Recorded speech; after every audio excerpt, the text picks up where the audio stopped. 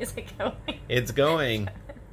So, I just did a Skype interview with Jen Brown, who's the host of Sparta Chicks Radio, which is a podcast that I've been binge listening to for a couple of months. She interviews incredible women, generally endurance athletes, but sometimes doctors who deal with hormones and regulation, things like this. It's always really interesting, and I'm always coming to Kevin with, like, my one earbud in, being like, this woman's amazing, she did this thing, blah, blah, blah, like, telling him about it. And so, behind my back, Kevin contacted the host, Jen, and said, I think my wife would be a really good candidate to be interviewed on your show. And, interestingly, I am not who she normally talks to in terms of my sport, but I am who she normally talks to in terms of women who are just like, I'm just gonna do this fucking incredible thing. Just like, go do it. So I really enjoyed myself. We talked for over an hour, and the podcast will go up in a couple of weeks.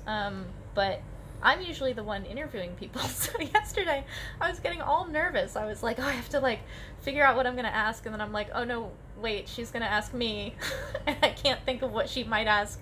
I just have to realize that I'm the authority on the subject, which is talking about me. So what was it like to be talking to a host that you're always listening to? It was fun because she's exactly how she is on the podcast. She's very authentically who she is. I don't know why I thought she would be any different than she is on the podcast when interviewing me for her podcast, but she's very thoughtful, so she asks very good questions, and then she listens to the answers and, like,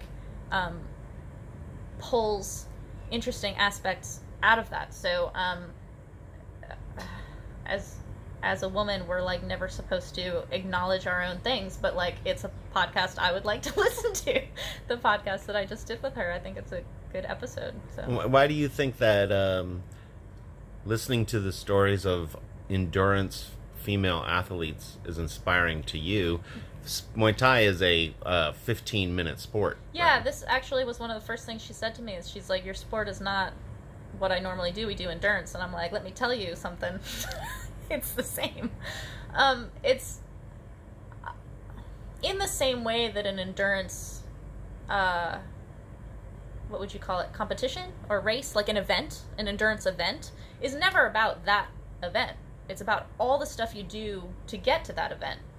Muay Thai is not about the 15 minutes in the ring. I mean, those are incredibly important each time you go in, but it's really about all the things that get you into the ring. So what I was telling Jen is that it does not exist books and magazines and podcasts on Muay Thai, but anytime I find similarities where I'm like, that is the experience that I feel, it's endurance athletes. It's like ultra runners and climbers and people who jump out of planes and stuff. We just read that book on flow and those, what are they called?